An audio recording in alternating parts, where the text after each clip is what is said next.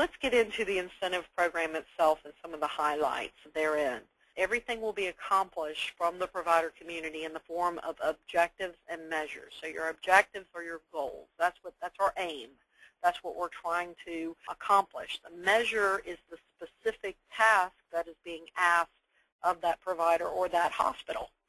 So obviously, if I do the measure, I satisfy the objective for that stage. Now, when we look at stage 1, meaningful use, the final rule came out in July of 2010. Providers are being asked to do 15 core measures and then choose 5 of 10 menu measures for a total of 20. When we look at the law itself, the law contemplated the full continuum of providers. It looked at dentists, podiatrists, optometrists, chiropractors, midwives, across the board. When we look at the policy making that came out for stage 1, it was very myopic. It was very focused on primary care. When you look at those tasks, a lot of them are not relevant to other specialties that are not primary care.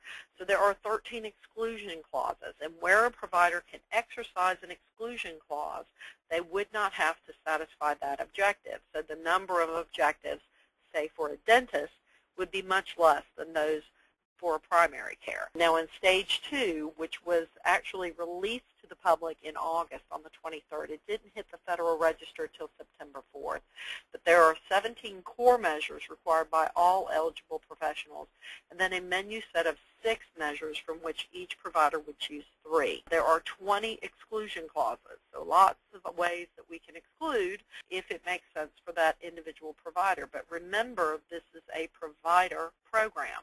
Always remind people of that.